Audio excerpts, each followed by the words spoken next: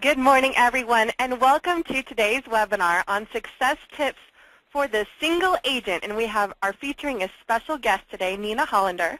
My name is Shannon Shimabukuro. I'm a senior market leader trainer, and I am so excited to welcome you all today. Now, you might be wondering, what kind of single agents are we talking about? And no, it is not the Beyonce kind of single. It is for those of you that are operating your business as an agent by yourself, excuse me, running your own business. And I apologize, I do have a cough today, so I might have to mute randomly to cough. So first, we're going to meet Nina. We're going to talk about how to build and work a referral base as a single agent, why focus on internet leads, excuse me, and how to optimize your day and do it all yourself. And then, of course, we'll leave time for questions. So we're lucky today that Nina's the main one getting to talk, not me. So Nina, first of all, thank you so much for taking time out of your busy agent day to be here with us. Welcome. Thank you. It's my pleasure to be here. Thanks, Nina. And Nina, can you give us a little background on yourself?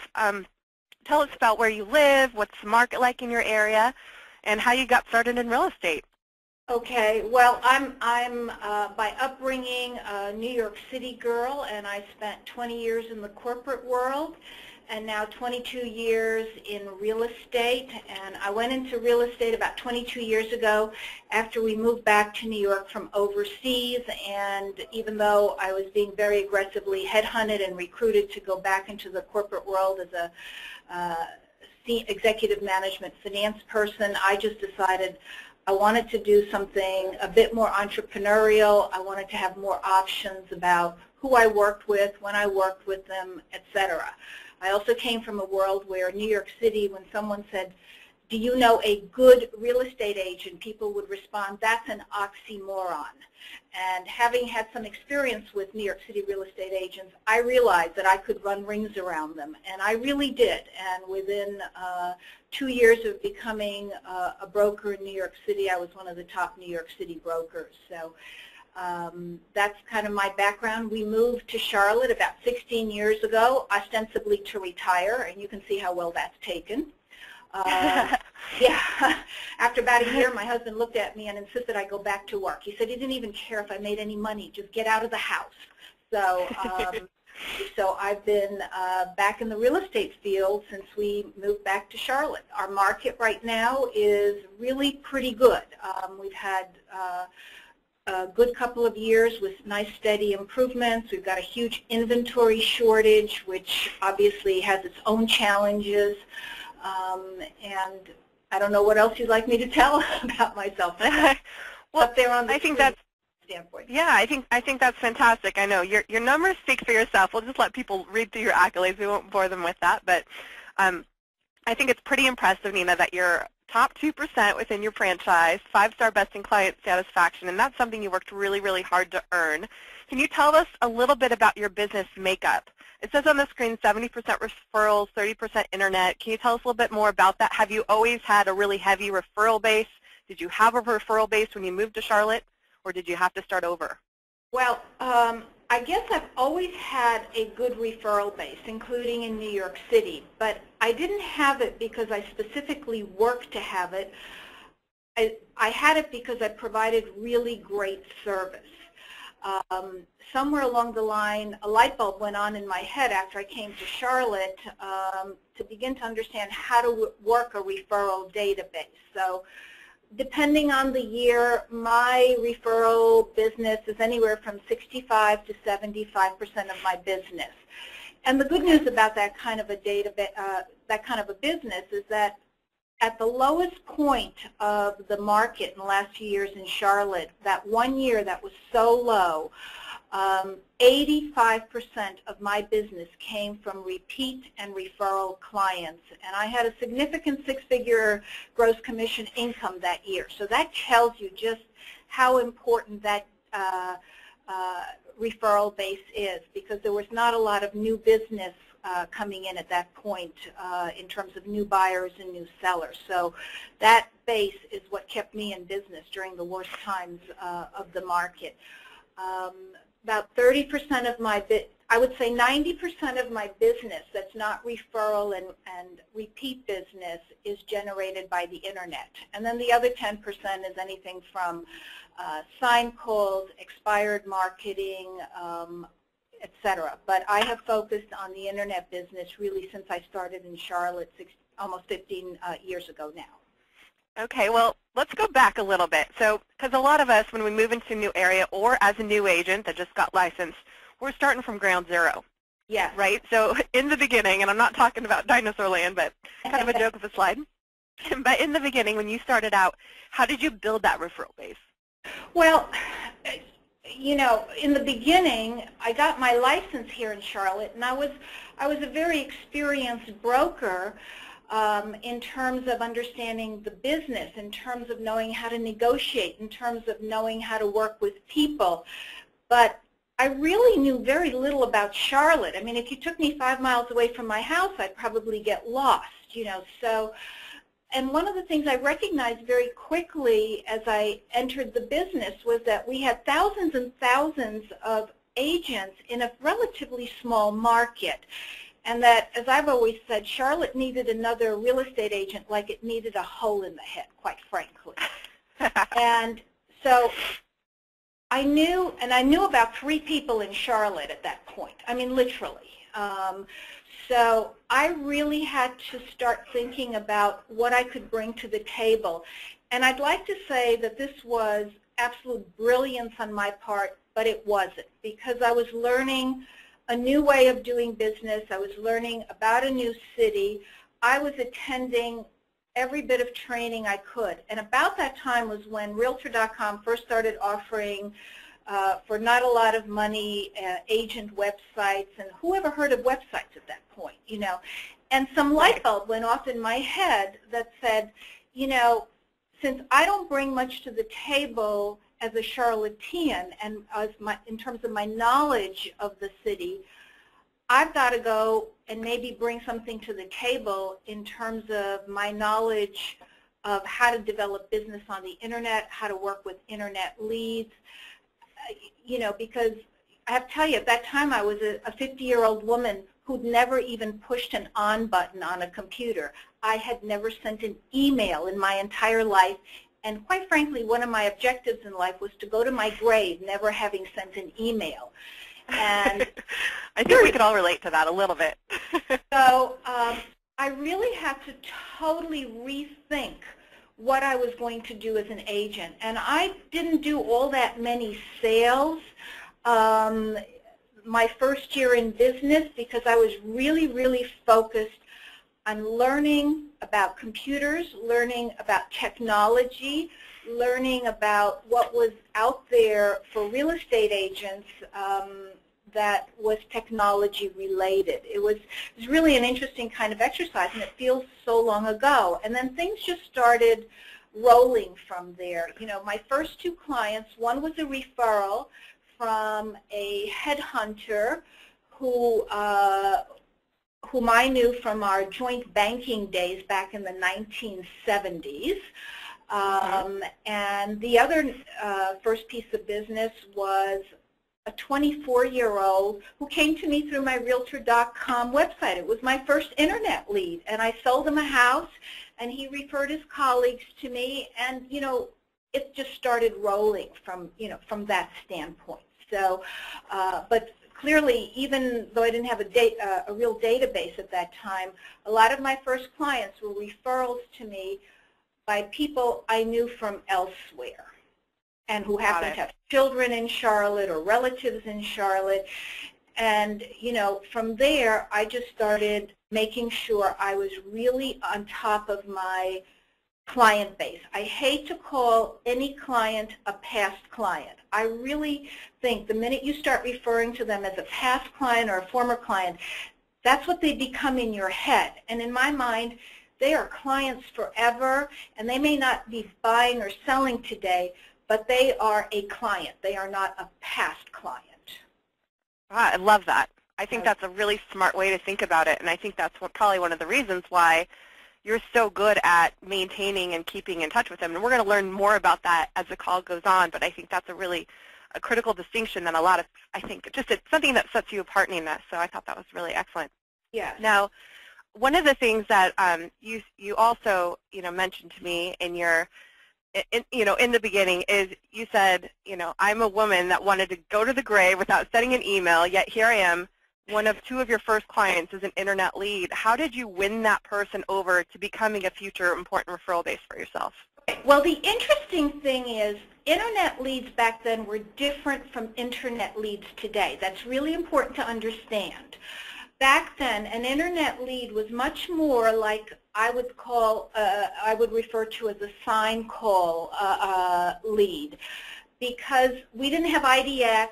They would find you on the internet, and then they'd call you. Today they don't call you. All you have is an email address, and you have to start developing a relationship. All right. So I had this young fellow call me up and said, I found you on Realtor.com, and I could tell he was very young. And the first question out of my mouth at that point, because our kids were older than he was, are you old enough to buy a house? And he laughed his head off. I mean, I was older than his parents, for heaven's sakes. But he was a first-time buyer. He's a young fellow. We met. And, he didn't have a big budget, but we really made it happen for him. And as I said, he referred one of his colleagues to me who bought at a higher price point. They referred more people to me. At the end of the day, to get someone to come back to you, either as a repeat client or as a referral client, you have to do two things. You've got to give them, 10-star world-class service. They always have to feel like they're your only client and nobody else in this world matters to you except them. And then you have to stay in touch with them, stay in touch with them, stay in touch with them, and keep reminding them that you're there and you're open to referrals. I think the NAR does studies all the time, and they keep saying that, some huge percentage of people say they were satisfied with their agent and they would use their agent again, but when it came time to use their agent again, guess what? They couldn't find their agent. They didn't know where their agent was. They didn't know how to get in touch with their agent. Whose fault is that? So less than 30% of people repeat their business with an agent they were satisfied with because they don't know how to get in touch with them. So I made it my life's mission to make sure that they never forgot about me, to make sure I was always top of mind awareness, and to keep touching them in a way that the minute the thought went through their head that they need to do something, or they just heard from a friend who needs to do something, there's probably something on their desk or their table from me, and they go, oh, let's call Nina. Right. And it works. Awesome. Well, and I see how that end result happens, obviously, from that fantastic 10-star customer service to the repeated touching, and we're going to get more into actually specific pieces that Nina touches her clients with, her current and existing clients with, not past clients. But Nina, what about those internet leads? You said when we've had our pre-interview, one of the things you said I thought was really interesting was your mindset in approaching leads, and you started by saying in this call how back in the day, internet leads were different than they are today. What's your mindset now when you go into working with an internet lead today? Well, look, 15 years ago, as I said, it was more, they'd find you on the internet, and, websites were pretty static at that point. You couldn't do any home searches. You basically found someone, you read something about them, you picked up the phone and called them. Back then, the majority of my internet leads would pick up a phone and call me and tell me they'd found my website, or they would email me with their phone numbers so I could call them. And because information hadn't yet spread out the way it does now through Zillow and Trulia and what have you, they really needed us, just the way a non-internet lead did, for information about houses. So they typically would get hold of you anywhere 3 to 6 months before they were ready to do something. A long-term lead was like a 9 to 12-month lead. Today, I think they started at least at 12 months. They start playing on the internet, looking at houses. I convert a lot of people who I've been in contact with for 2, 3, 4, even 5 years because the information is out there. They can hide behind the privacy of the internet in a way that they couldn't 15 years ago. So I really had to rethink how I dealt with them because I don't have phone numbers most of the time to call anybody and have a voice-to-voice contact with. Right. Right. So when you approach a lead today, like, and you look at it, do you immediately rule some out as like just chalk them up to being bad leads, or, you know, or like, this is another person that's not going to call me? I mean, what's your mindset when you go to approaching a lead, and what have you found that has helped you to stick with it and be successful? Well, I think my philosophy is that there really isn't any such thing as a bad lead. Do I return the occasional lead to market leader? Sure, because it's a bad email, you know, bad contact information. That's a bad lead, obviously. But someone who's provided us with a good email address and or a good phone number, they're just a lead that's not ready to transact yet, and we don't know what their timeline is. You know, I've had people who said they're just looking who are really ready to do something in 3 months. I've had people who said they were ready to do something in 3 to 6 months, and it took them a year. So it's not a question that leads are bad. Leads are simply not ready. And so, again, you have to come in with the mindset. If you come in with the mindset that they're all bad, you will have, that's how you're going to react to them. You have to come in with a mindset that says, they're just a lead, and they're equal to any other lead, and I just have to put in a process whereby I'll stay on top of them. Now, that being said, I do a certain amount of scrubbing of leads in the sense that, you know, frankly, if someone signed up and all they're looking at is $45,000 properties, they get a welcome letter. They're welcome to look on my website as much as they want to, but I'm not doing a whole lot of work for a $45,000 lead because the time invested in it for me is just not worth it versus what I'll earn on it. But beyond that, they're all good leads. Even if they tell me they're working with another agent, for the most part, I'm going to treat them just like I would a lead who's not working with an agent, because I found some people say that to kind of keep you off their case. Other people. And what about opt-outs? Yeah, other people. Sorry, I didn't mean to cut you off. Yeah, who are selling a home, say in another state. So when they're asked, "Are you working with an agent?" they say yes. But if they're moving from out of state, they're not necessarily working with an agent here. They've just said yes because the question got asked, and they do have an agent in another state. Okay. Right. So I never presume. I just go about staying in touch with all of them as if, you know, they're going to respond. And I know as we talk on the phone that it's not an easy thing to do mentally because, you know, you're sitting out there and you're touching people. Some open your communication, some don't, but they never call. And it's like, you know, it's like the lonely Maytag repairman, you know, and it's like, is anybody hearing me? Is anybody doing something? And yet out of the clear blue, suddenly someone will get in touch with you. So it's just important to understand probably no more than 10% of them will ever get in touch with you. So you just have to keep doing it because you don't know which 10% are going to come back at you. Awesome. So as a single agent now, let's dive in to your actual tasks and where you focus when you respond to your new leads. So let's take a look here. So this, and we had a pre-chat before this webinar, obviously, so we knew what we were talking about. But this, can you talk us through generally what your internet lead follow-up looks like when you generate your internet leads? Sure, sure. First of all, I try and respond as quickly as possible. Now, mind you, I'm not sitting there. Like this morning, I had a lead, and he signed up at 2 o'clock my time. Trust me, I'm not sitting there waiting for that lead to come in. He got responded to, you know, at 7 o'clock this morning, okay? But if I am not out with clients throughout a day and I'm closer to my desk and my computer, as new leads come in, I will respond to them as quickly as possible. The market leader system sends out an immediate welcome letter, but I immediately go in and see what they were doing, what kind of houses they were looking at, and I send them my first touch point, if you will, that sort of reintroduces me again, acknowledges that they may only, I understand they may only be quote unquote just looking right now, but Right. here's some other homes they might consider, and are these what they're looking for, or should I find them something different? I acknowledge that finding a home could be a complicated process.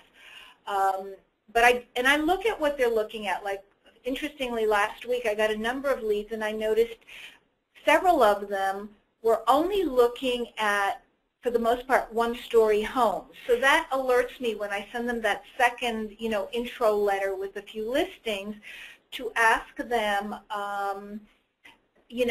or say something like, well, I noticed you were primarily looking at one-story homes. Is this a requirement, or would a two-story home with a master on the main floor be acceptable? Okay. All right. So Nina, one thing that I'd love to do right now, you're giving us such great information, but I'm sure it's hard for some of us to visualize it. So let's dive into your account.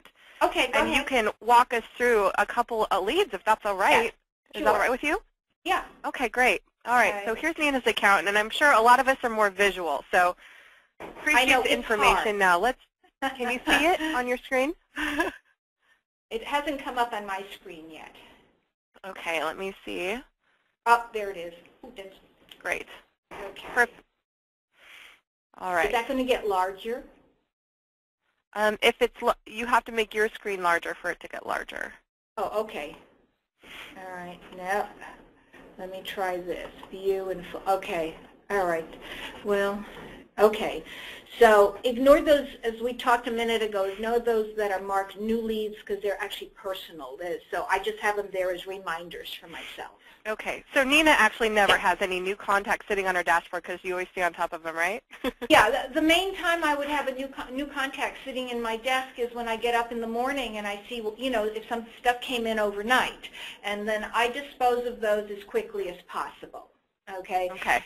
So the first thing I do every morning when I sit down at my dashboard here is I look to see what's come in since I closed down my computer the prior day, and I start responding to those right away. Okay? Because part of what I'm trying to do is get in before that 12-hour limit that Market Leader puts on when they send out another automatic, what do you call it, the ICW, I think? Yep. Because I like to send them more personalized notes with listings that I've selected for them, okay?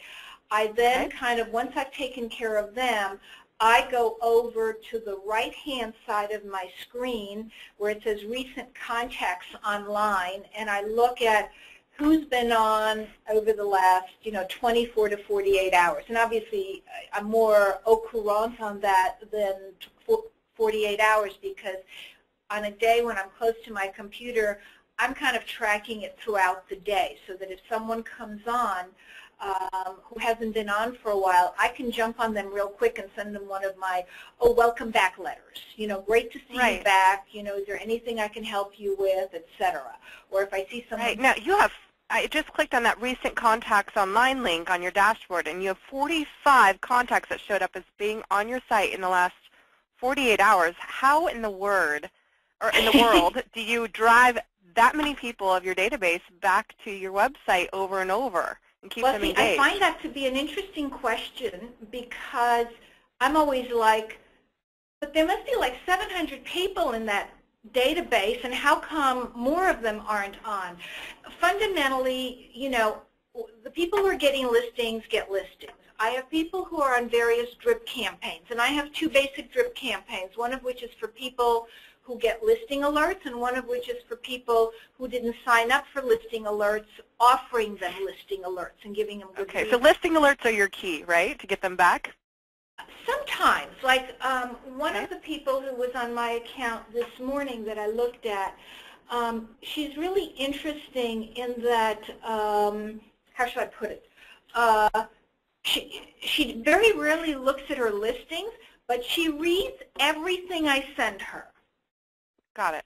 as part of my drip. There are other people who only occasionally look at what I send them or never, but I can see them looking at their listings all the time, okay? So it's really, there's not necessarily any rhyme or reason. That's part of the process of kind of sitting down every day and going through people. So the first two that you see, Dorothea Salzberg and Marcia Kellen, they were new leads in the last 2 days, and I've sent them some things over the last couple of days. And before I came over for this webinar, I had done my follow-up touch point for them today. So they obviously got it, and they've logged back on to see what I sent them. So let me ask you this, Nina. Can we go into one of your contacts and show and see some examples? Yeah, go ahead. Go to Dorothea if you like. Okay. She's a fairly new lead, so there's not a ton of stuff in there. All right. And then where would you like me to go from here? All right, you're going to scroll down the page. Okay. All right. So first, before you even do that, so you go to Dorothea. Now, so one of the first things I do with any lead when I log on, whether they're new, not so new, if they've logged on recently, I first check on the listing alerts button at the top of the screen next to the summary button. Okay. And I look to see,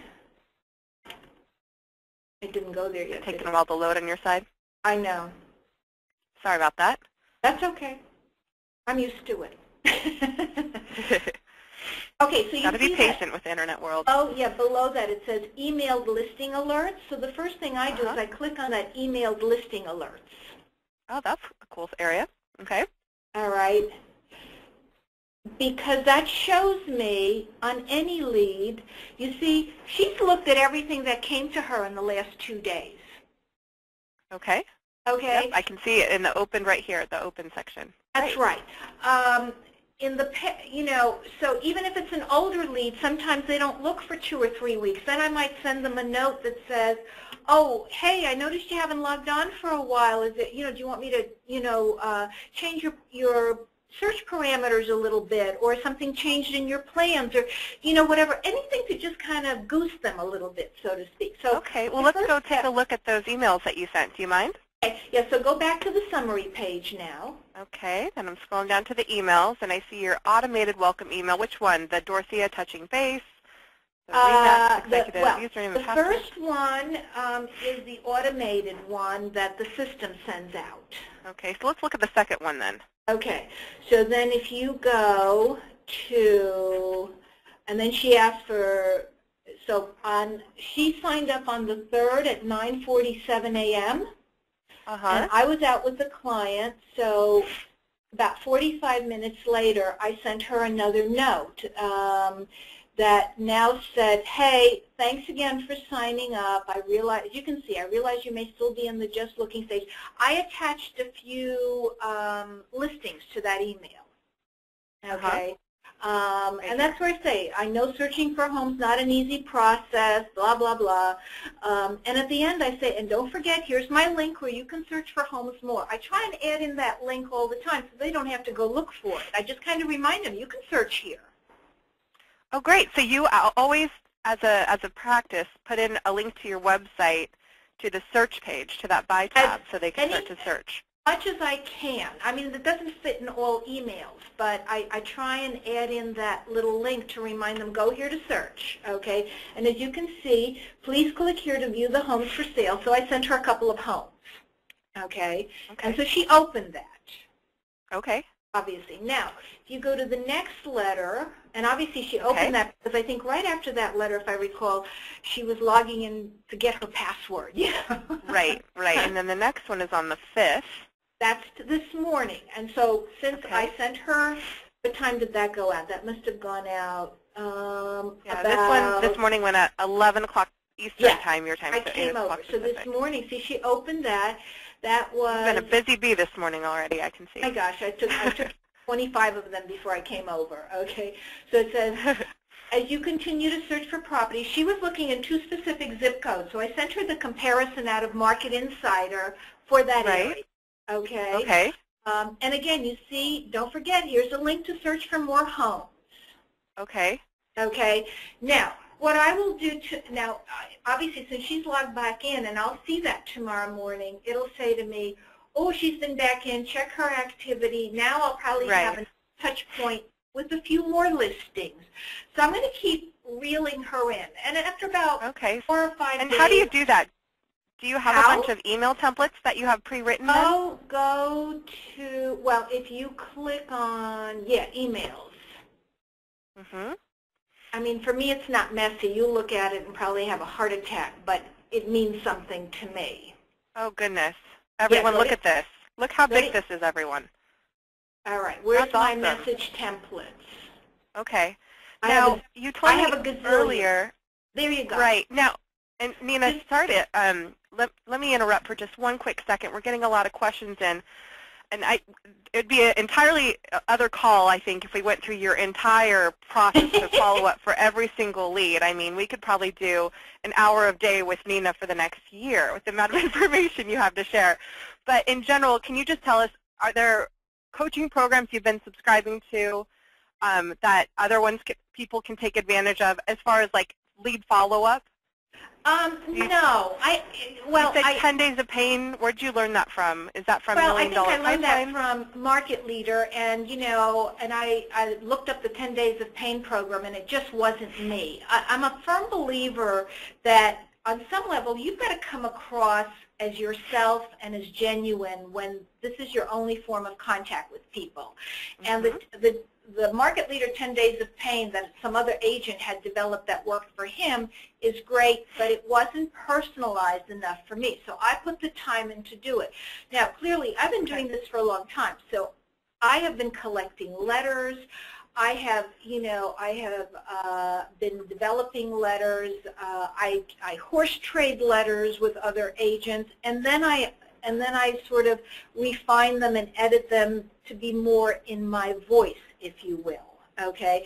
And I have a big, broad base of different letters, so I can look at a lead and say, I think I'll send them this letter today, because in the marketing section, I have like 15 pages of letters. Right. Okay. So, but if you scroll down here, because this is all alphabetized, you will see that I have something called Touch One with listings. So when I send them listings, it's real easy to go to the Touch One letter and just quickly edit it as I have to. Right. There. Perfect. Yeah, you just have to keep scrolling down. It'll hit. It's in the T's. Yep, I found it. Touch One letter. There's probably a delay showing up on everyone else's screen, but it's there. So, well, thank you so much, Nina. And just so everyone knows, in the class notes that we are sending out to you after today's call and also loaded on the training and support portal, we have a bunch of templates that Nina's given and shared with you all so you can use and be like her, a single agent. Steal from each other, borrow, and make them your own. Go to classes like with Jack, right, the $1 Million Pipeline webinar, and she's like, okay, I looked at all these emails, right, Nina, and I'm paraphrasing you. Yes. This wasn't me, but it was a good place to start to help you customize and make it your own. That's right. I think that's a good takeaway. Yeah, the idea is to automate the process as much as possible so you can do this quickly, but automating does not mean that you take those letters and just send anything out. You have to personalize it. You still have to do some work. I'm sorry, it's really boring work, but you have to do it. And for those agents who are new, for those agents who are just starting out, literally you may have to, and that's what I did. Every day I would set aside an hour and I would work on 4 or 5 letters. And then after a while, I have this whole library of letters, So you'll never do it by saying, today, this afternoon, I'm going to sit there and I'm going to develop 40 letters. You'll never manage to do that. But if you do 4 a day for 10 days, all of a sudden you've got a campaign. You just have to label them so in your mind there's a logic when you go send something to somebody. Awesome. All right. So so in general, when you're following up during the first month, you're really customized. Yes. Can you talk through the slide, please? I'm going to lose my voice. Oh, sure. So the first month, of course, I'm like watching them like a hawk. I want to see who's logging back on. I want to see who's looking at listings. Some of them don't, even though they've asked for listings. But I'm watching them because every day this forces me to make a deliberate decision about when to touch them, how to touch them, what to send them. After the first month to 6 weeks, depending on what's happening, it's more of my standard drip, but I've always got most of them on a 2 to 3 week follow-up where in my notes there it says check status, meaning just check them out, you know. So every day I'm probably looking at 10 or 12 leads where it just says check status just to see what's happening with them, and that will generate or not some response for me that day, okay? And then throughout the month, I will be sending other information, a monthly newsletter. You know, last month I sent out, because the weather was so bad, I sent out a mailing that said, you know, house hunting tips for any season. You know, so I'm always looking for information to send to people a couple of times a month that gives them just information about the market in general, about house hunting in general, or house selling. You know, it's kind of more of a value-added piece than anything else. Right. Interesting. Okay. Well, and that's one thing that really overwhelmed me with your follow-up strategies is just how in the world do you come up with all of these different touch points? So that's really helpful for us to all internalize as single agents and people that, you know, we don't have the ability to just outsource everything to somebody that's really creative to go create a newsletter for us, is to constantly be thinking with every single thing you receive from the industry, like what you can repurpose. Is that one of your strategies? Are there any other things along that line that you can share with us? Yeah, it's an interesting mindset. You know, when I first started blogging, it was very, very difficult because it was a new exercise for me. I can write very well. The issue was not could I write. The issue was what was I going to write about, okay? Once I started blogging, interestingly enough, I was going through life and things were suddenly in my face. Oh, you should write about that tomorrow. It's like you open yourself up, and it's kind of the same thing with what you want to send to your internet lead database. I subscribe to the Keeping Current Matters blog and information. And we lost you, Nina. Are you there? I'm here. Can you hear me? Nina? Can you hear me? Hold on, everyone. We're going to work to try to get Nina back. Not sure what just happened. All right, because I can hear you. Hello, Nina? Yes, can you hear me? Hello? Oh, then it's me that lost her. Sorry, everyone. I'll try to call back on a different line. Yeah, because I could hear you. Oh, now I can hear you again. Weird. Okay, Sorry, everyone. Okay. I just lost her. All right. So KCM sends me something every day. I will extrapolate a quick note to people out of something from KCM. It's really, once you start thinking that way, you will see opportunities to extrapolate information and send somebody a message. What's KCM? What's that stand for? Keeping Current Matters. They have a great blog, and I believe the blog is free. You can subscribe to their blog, keepingcurrentmatters.com. You can also subscribe, and it's fairly inexpensive. I want to say it's about $25 a month. It's not very expensive, but I get all sorts of slides and information from them in many formats that I can then incorporate into my buyer and seller presentations that I have a license to use on my blog or on, you know, my Facebook page or where have you. And so they're always kind of giving you the latest and greatest of information about what's happening in the real estate world. Like today, they sent out something, a one-page item on why you shouldn't try and sell your home yourself, why you shouldn't be a FSBO. Okay, well, I can extrapolate that stuff and send a note out. I can extrapolate that stuff and have it in my files in case I'm ever talking to somebody who's thinking about being a FSBO. So, as I said, the interesting thing is that when you start kind of opening your thought process to needing information like this, it actually presents itself. You just weren't looking for it before, but when you're there thinking about it, it's there in front of all of us all day long, okay? Our lenders send out interesting information. A lot of my inspectors send out interesting information. I'm on all their mailing lists. So, yeah, it puts a lot of stuff into my email box, but it's usually valuable stuff, and I find And I do look at this stuff because you just never know when there's a hidden gem that you want to communicate out to your database. Right. So just to recap for everyone, there's a lot of questions everyone's chatting in about, and they're like, what was the name of that site? It was KCM, Keeping Current Matters, is the blog that... Yes, and they have a monthly webinar as well. Okay, great. And she also, just when she receives things from different inspectors and people within the industry, you're always thinking about how to repurpose that content. Now, yes. Nina, next question I have for you, and this is something I thought was really helpful. As a single agent, how important is continuing education? Has that been for you? Well, of course. How would you advise other people? I think it's important for anybody. The rate at which stuff in our business is changing these days is mind-boggling. In other words, I think stuff changed in the last 5 years at a greater pace than it had for the 10 years before that. And the last 10 years way greater than the 10 years before that. The pace of change is very quick, okay? So how do you build that into your day, I guess? Well, let me put it this way. Like right now, I go to every $1 million pipeline webinar that I can live. That's on Monday morning. So I just fill that into my schedule up front, and I schedule around it. Right. I try and schedule as much around the power hours, I think Wednesdays, as much as I can. When I get my KCM webinars, I schedule that in. So really, I consider those things appointments with myself. It's very easy to kind of go, oh yeah, if I have time, I'll go. I take a different approach to it. I put it into my calendar, and to me it's like an appointment with a client, except I'm my own client.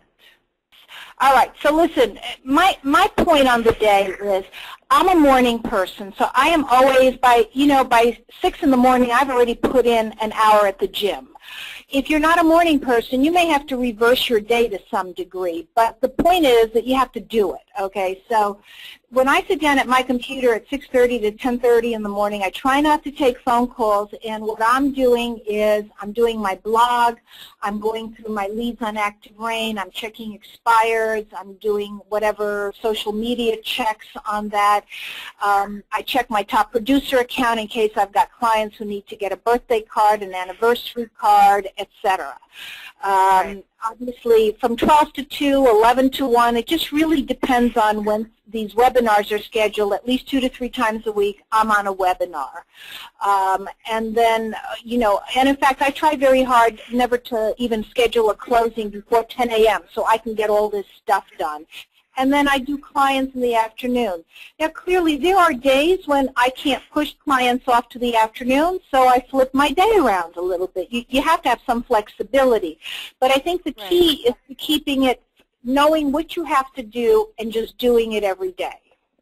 Okay, speaking of knowing what you have to do, there's a question. Can you possibly be a single agent and do everything yourself?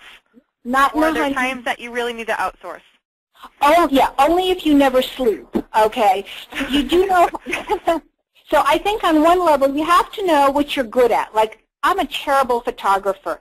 Is it worth it to me per listing to pay a great professional photographer $100 to photograph my listings and upload those for me?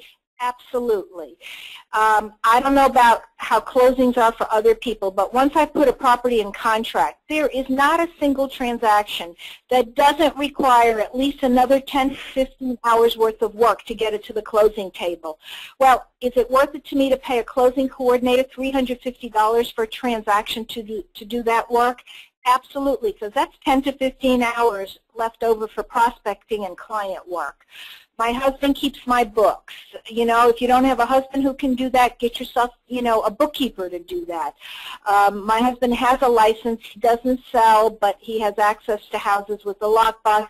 He will do things like put signs in the ground for me, put, stamp envelopes, seal envelopes. I mean, you have to start thinking creatively to take those $10, $15, $20, $25 an hour jobs out of your hands so you can do the stuff that brings you the big bucks. Awesome. So one thing I know you really value, well, not value, it's a big focus of your business because it feeds you, right? 70% of your business is from referrals.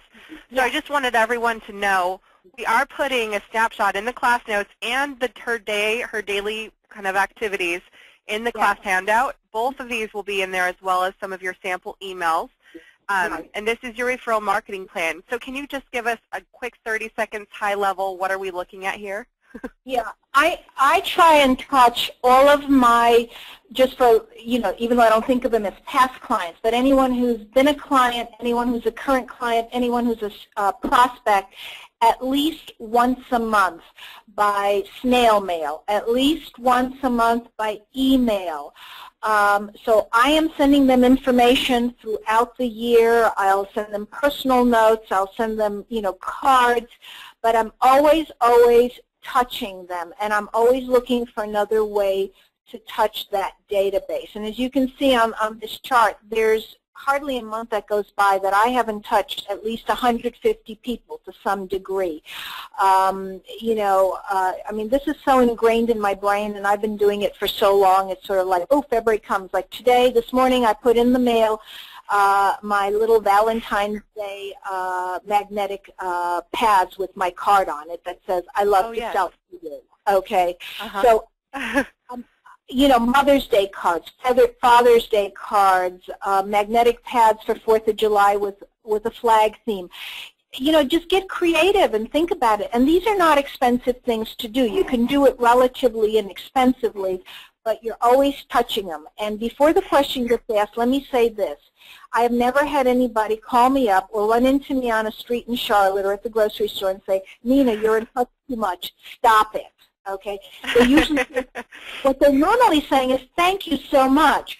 A lot of agents are afraid that you're in touch too much. There's no such thing. Obviously, if you call them every day, that's a little bit too much. That gets annoying. Right. But at that point, you're stalking them. But if you're thinking hard about what is valuable information, they will never tell you to stop being in touch with them. Or helpful things like the notepads. Those are just always handy to have on hand. What would be? Well, last month I sent out market analyses of sales activity in 150 different clients' neighborhoods in terms of what got sold there the prior year, what was currently active, etc. Doesn't everybody want to know what's happening in their community? I'll give them a half-year review come July for January through June. If I get my hands on interesting information, I might send them a link to it in terms of a recap of the market. So you just need to be thinking about, again, opportunities present themselves all the time. Halloween safety tips. I personally, I don't send out Christmas cards to my client database. I send them a calendar, but I do send them a Thanksgiving postcard that thanks them for doing business with me. Nina, can I just say, and I think I'm speaking for a lot of people here, this sounds like a lot of work. What do you say to everyone that is like, oh my gosh, I don't know if I could do this. This sounds like a lot of work. All right, so anybody who knows me knows I have a few little guilty pleasures, okay? One of my little guilty pleasures is I've been watching General Hospital for 50 years. I saw the first show back in '63, okay? I record it. I sit on my bed and I stuff envelopes. I put stamps on postcards. Okay, there are ways of building that into your schedule. When I go on, like I use up all my Valentine's Day pads, but 4 of them this year. So later this week, I'll go to whatever houseofmagnets.com. I will order a 2-year supply. So they're sitting there waiting for me.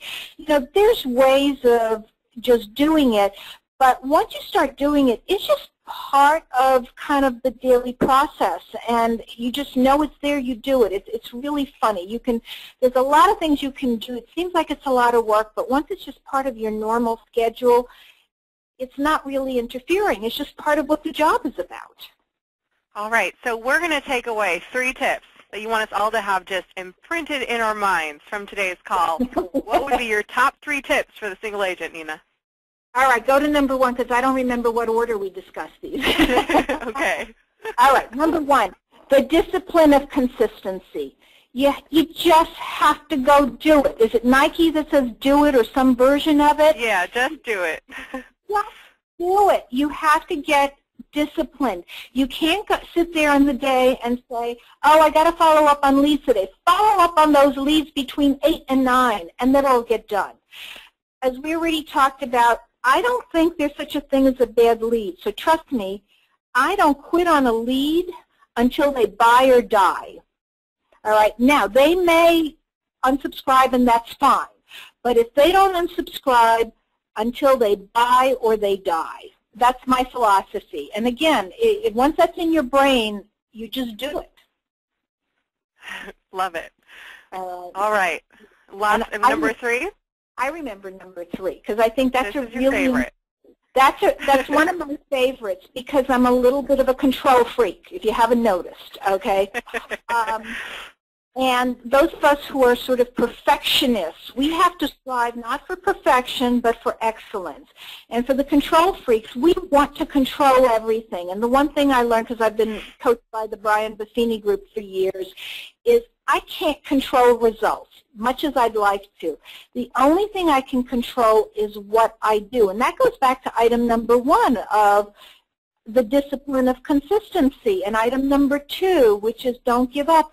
All you can do is know what you have to do, put one foot in front of the other every single day and do it. And if you control what you do and you're disciplined in doing it, the results will follow. Stop trying to control the results. Just control what it is you do. Awesome, Nina. Thank you so much for just giving us so much inspiration and so many wonderful tips and how you're successful so that we can replicate that for ourselves in our business. So that leaves me to ask the audience, what now? What is it that you can do starting this moment to put one foot in front of the other, just like Nina says, and starting to just do it? So here are some homework activities. And we say that homework like as in a yeah, you're going to get it done this time, okay? It's things you really need to implement into your business to grow your business. Number 1, add time that you dedicate to your self-education into your weekly schedule. Number 2, create at least one new touch point for your market leader database, your prospecting database. Create at least one new touch point for your referral database. We'll just start small. And then implement a strategy to keep up with your, and I shouldn't use the word past client, but the current clients in your referral base. Okay, because everyone is a client, right, Nina? Yes, and you can use my annual schedule to, to kind of give you ideas. I mean, for me, because I've been doing it for so long, it's just there. If you're starting out now in, February, maybe a little late to do something for Valentine's Day, start with March and then do something in April. You don't have to do the whole year this week. Figure out what you might want to do in March and just start working towards it. And every month you're going to add a little bit of something. Great. Great. One bite at a time. I love it. All right. So now for next week. Next week we have an exciting class. Allie's going to be presenting on how to manage your leads from other sources. So basically how to take all your leads from your third-party leads, anybody you import, and maximize your conversion. We have some new features that we're rolling out this week into your market leader system that you'll learn all about next week. So come to that class.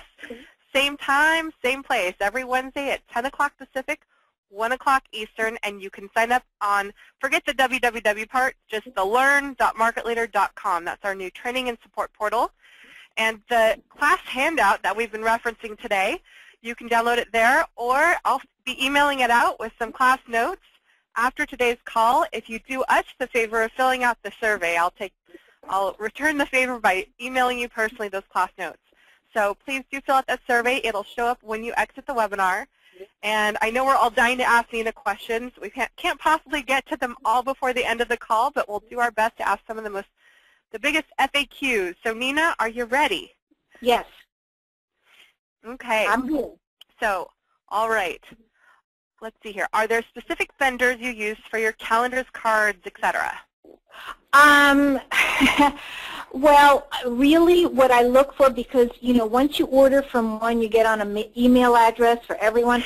I look for the cheapest rate possible. I look for whoever's got something on sale. So usually there's someone in July who sends out something where the calendar will cost me about 15 cents a piece instead of 35 cents a piece. So I just watch what comes through my email address. And if you go to something like House of Magnets and what have you, get on their mailing list. They will always be sending you their specials. Right. And then, we have a popular question. What's Nina's full name? It's Hollander, everyone. Hollander. And we can type, my chatters will type that in for you all so you can Google her, and she'll come up on a lot of Active Rain posts, I'm sure. So one thing, when you were trying to call back in, I told everyone that you worked buyers and sellers 50-50 roughly. How many active listings do you keep at all times, they want to know, and how many buyers are you working with every month roughly as far as active clients? That's a little harder to say. Like right now, last week I had 3 active listings because one had to withdraw temporarily because their child got very sick. I put one on last Monday. By Friday it was in contract. Sometimes I have, 6 to 8. I rarely have more than 8 to 10 listings because of the way I handle my listings with very personalized service. I just can't do it. I'm not an assembly line. So right. I will handle fewer clients through the year. They're usually higher price points, but I'm not, but if I take a listing, 99% of the time I will sell it. It's not like take on a bunch of listings, half sell, half don't next. With me, if I take them, I'm going to sell them. Okay. So I'm sure there's a whole strategy and a whole call in and of that that we can probably dive into another time. So thank you, Nina. This is a great single agent question. How do you ever go on vacation and take care of your leads? Oh, I do. Okay, so really, I have family. I have sisters in Russia. I go every year at the end of August for 2 weeks to Russia. That's 9 hours away. Out of those 2 weeks, I am on planes for 2 days of that time because it's like 24 hours door-to-door trip. So first of all, my phone for email works when I hit the ground in Munich waiting to connect planes. Interestingly enough, so the first thing I do, and this is a great hint, early in August, I start contacting every client I have that's active, whether it's a listing or a buyer, every prospect who's kind of really percolating there, and I start calling and or emailing them and reminding them that I am going to be out of the country for 2 weeks as of a certain date. And, if there's an emergency, here's what they do. Otherwise, I'll touch base with them when I'm back in mid-September. I've never had anything fall apart as a result. With Market Leader the way it is, with Top Producer, all of that being, internet-based, I can be on the other end of the world and take an hour every day and see what's happening and quick respond, once a day. And it doesn't really interfere with my ability to take a break. Awesome. The one thing I haven't asked you yet, I thought I had, but I guess I hadn't because it's a lot of people are asking you, Nina, and I think this might be the last question we have time for today, is where do you get your internet leads? Where do you get your leads from in general? Can you just briefly explain? The majority of them now I get through Market Leader. Okay, I get a certain amount through my website. I get a certain number of leads through my Lead Street account as a Remax agent. So those are the internet leads. Obviously, all of I do a certain amount of expired marketing. I do a certain amount of I have other, you'll get the occasional Trulia lead or something like that as well. So, but the majority of them now come through Market Leader. It's hard to manage too many sources of leads.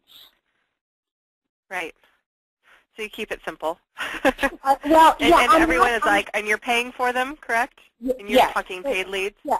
Yeah, that's right. Let's go back. Let's go back to what started this. I'm a single agent. I am not running a team where I have to feed 2, 3, 4, 5, 6 buyer agents with leads all the time.